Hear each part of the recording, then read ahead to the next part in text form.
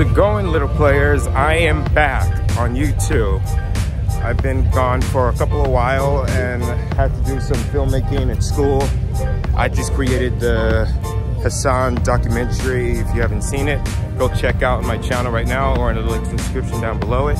So anyways, what I'm about to show you is a surprise that catches my attention, is the orange Supra from the Fast and the Furious, along with the Racer's Edge, Lightning, and other cars created by Just Driven on YouTube. Go check them out.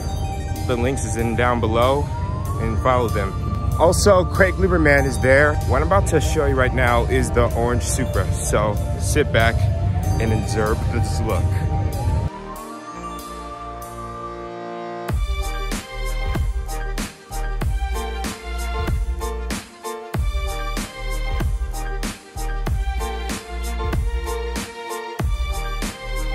So guys, I'm here with Daryl from Just Driven.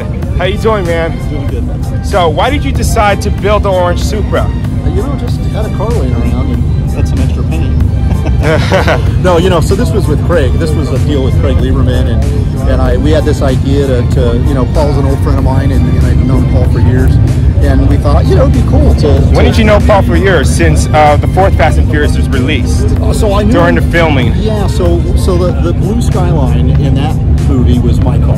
And so... yeah, so now it was in Germany with GTA Munich. Right, right. My friend Peter owns that car, and it's actually going on auction soon. So Bonhams is going to be auctioning that car very soon if you guys are interested.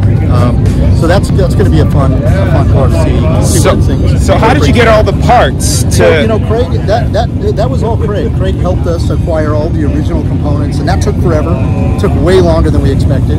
But, you know, we were successful in acquiring all the correct parts, and it just slowly came together. It took some time. So, to be simple, when I was little, I first watched the first Fast and Furious when I was like 5 or 6 on USA Network for the first time watching it. And I kind of like the orange Supra and the green Eclipse. Yeah, those are cool. We've got the Eclipse build going on as well. We're in the parts collection stage of that car. Yeah, trying to recreate the real one that was created by John Lapid himself. Right, that's right.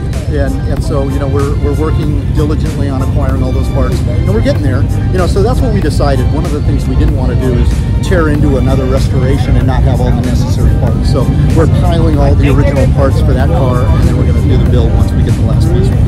When I was little, back in 2003, I first watched Too Fast and Furious. That's when I became a first Fast and Furious fan. Right.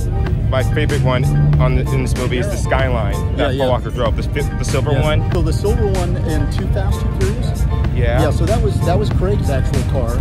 That was an R34 GTR. Yeah, along with the Evo. Right.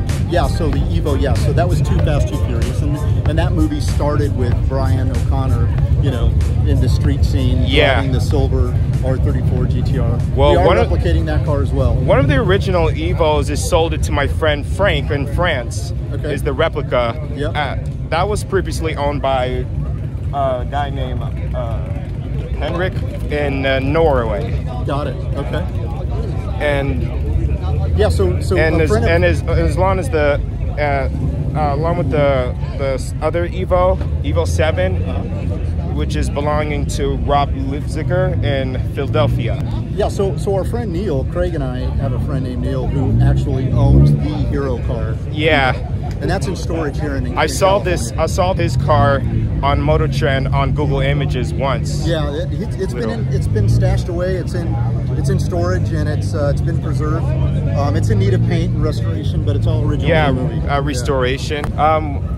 When I watch your Just Driven videos, does the Supra runs a little lower or higher? Because the higher stands look like it's a normal car. Yeah, so right now it's sitting, we have it raised up a little bit so that it won't rub the bumper. Yeah, like scratch the bumper.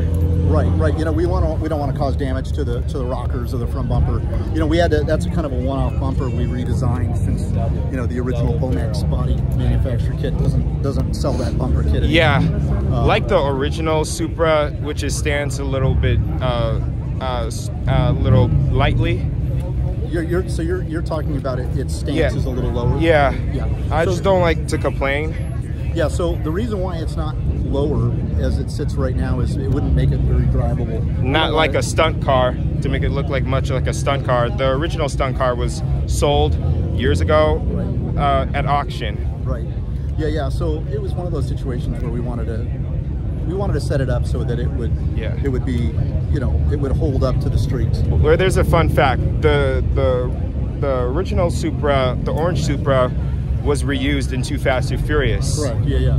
Yeah. And then it was repainted again in orange, and then it was sold all. Right.